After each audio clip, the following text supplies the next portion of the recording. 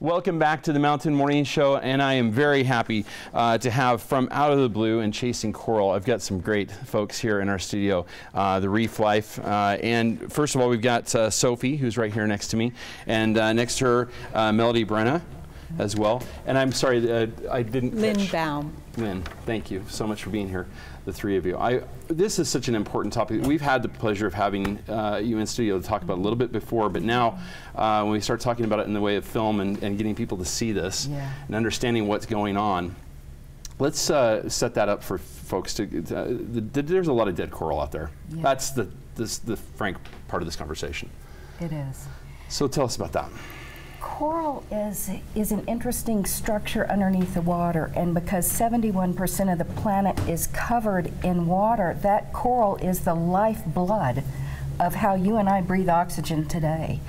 And the world is fed by coral, and the fish that grow on top of coral go ahead and grow and then feed us later. So if the coral continues to die, our children and our great-grandchildren won't have any fish. Right. So the nanotechnology behind our science, we've started 10 years ago, and this piece of what we call a cast coral has every vitamin and mineral that coral needs to grow, as well as fish habitats and aquaculture. So starting to feed it as well as taking care of it, essentially. Yes.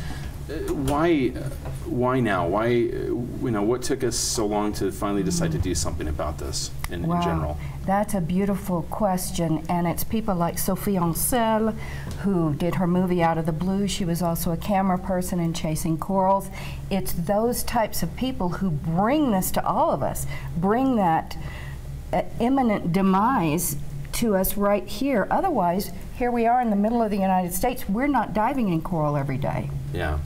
We have a small dive place here that obviously does not. It's a cavern. But once you get down into it and realize the endlessness of it, the bottomless of it, it reminds you of the sea and the problems that we see there too. Yeah.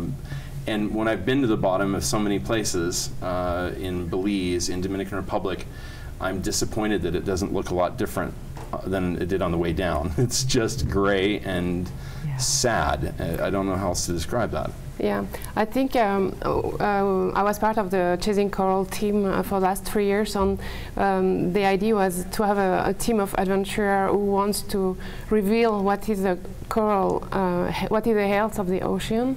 During that time, last year was the biggest coral bleaching that happened. The Great Barrier Reef has lost like almost 22% of all these corals, which is huge. That is, I think, what Chasing Coral wants to reveal right now, that it's still time to do something, and we would like to do something. If I may say also, the film Out of the Blue, which is premiering today at the Oculus House, it's a virtual reality film that actually we went to this Mexican little community in Mexico. Mm-hmm. They were former fishermen, and they saw by themselves, because every day they were fishing, and over many years they see the ocean is changing. So they decided either we leave our future children an ocean without fish, or we do something about it. So they decide to sacrifice their job, and they decided that to campaign for no fishing in that area.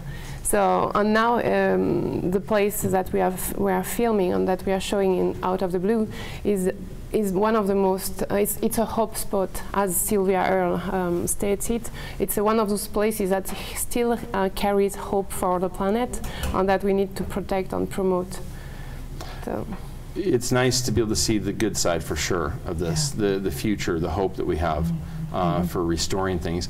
We've tried lots of different things, haven't we? I remember they sink ships sometimes with the hope that that will work. There's been so many other tries at doing this, but the feeding part is the missing element. Would that be an accurate statement? It's the science, really.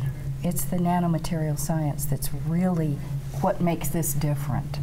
And the ability to make it custom per Fiji reefs are different than Caribbean reefs, and if you can make it that exact pH that it needs to be, that can help that little area, that little hope spot, have the right pH so that it can help with the acidification. I like the word hope spot. Yes. That's a nice way of putting it. Yeah. With Oculus, certainly gives people a chance to feel like they're there, which is the hope, right? Getting them to see it from the perspective that you did. Yes, the idea was really we wanted to, in Out of the Blue, that film, we want to show how a woman gives her legacy to her child. All her story and the story of the former fisherman is now the legacy of the children, and they have sacrificed their jobs and they are giving that hope spot to the child, and now it's the child, the future generation, to continue to campaign to keep having this hope spot and enlarge them. And yeah, I wanted to say also that in Chasing Coral film, there is a bunch of scientists who are trying to say that there is a solution. It's mainly, and we are part of it, and it's really to keep our emissions much decrease. And we have time to give a chance for the corals around the planet. And each of us can do it. Every one of us can do a part. Yes. We don't have to go to the ocean to do it. Exactly. We do it right here, right? What are some of the things you'd suggest? I'm going to reach out to the end here. Yes, well, I think as much as anything, as Sophie was saying, you have to take some of the things out of the atmosphere and some of the things that are going into the ocean to help save the reefs around that.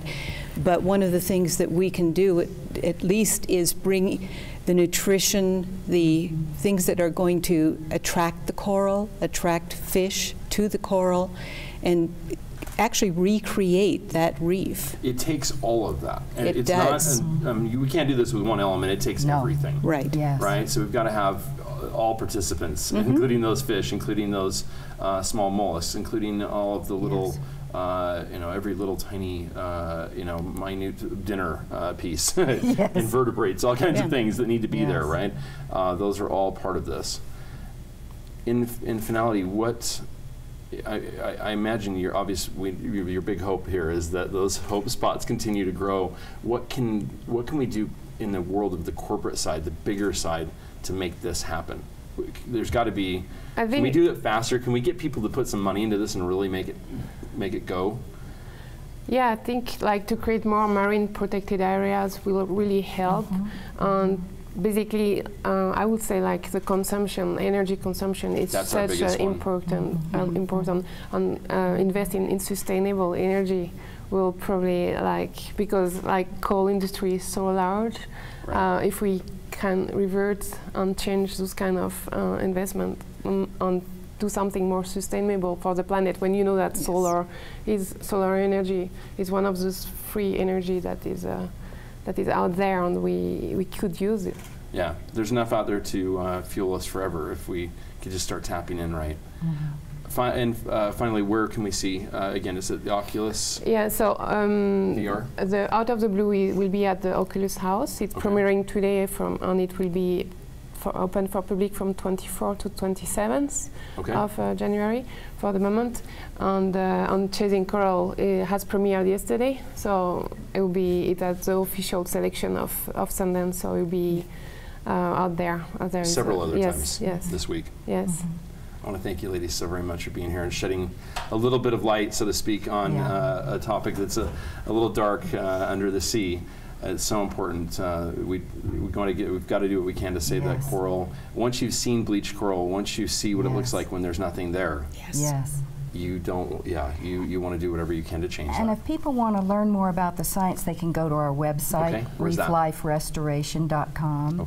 And our foundation will put a reef in somebody's name. Wow. So if somebody would like to donate a reef that would save a little part of the planet, they can go to our website, and it's been on this Park City TV. And then put a memorial reef in for someone. Well, thank you so much for joining us again, Thank for you. bringing We your friends, appreciate it. which we dearly appreciate. It is such an important topic. You can protect the reef too. You can do it right here on land just by, planning circle trips, driving less, take your friends with you, carpool. All those things are so important. Put up some solar panels and use a little less carbon. We can all do our part, and we're saving the oceans, which by virtue is saving ourselves. We've got a lot more coming up, more red carpets right after this on Park City Television.